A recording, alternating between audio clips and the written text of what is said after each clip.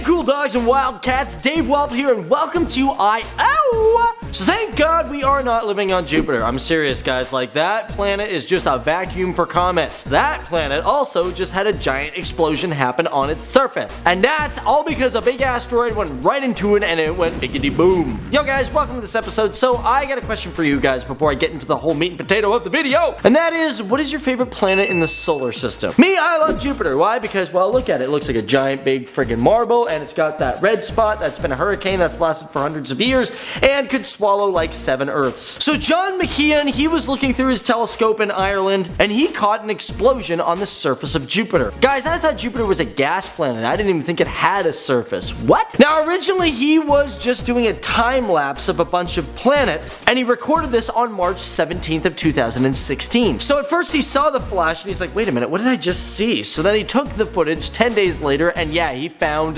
this.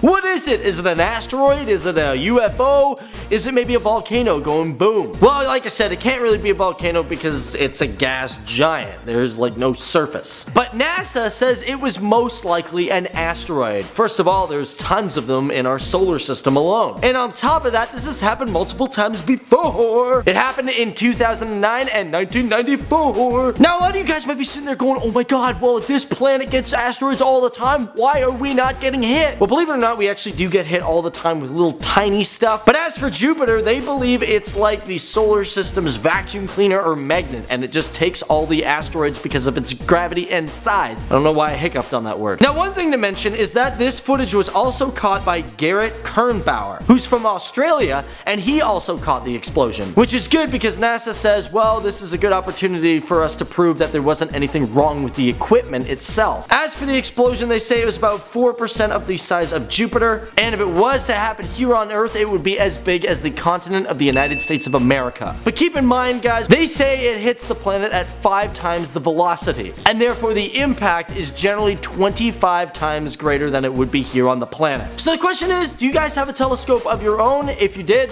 what planet would you guys look at? So thanks for watching. My name is Dave Wapple. Keep it real, keep it classy, keep it on the flip side, out there in the cosmic unknown, aka the universe.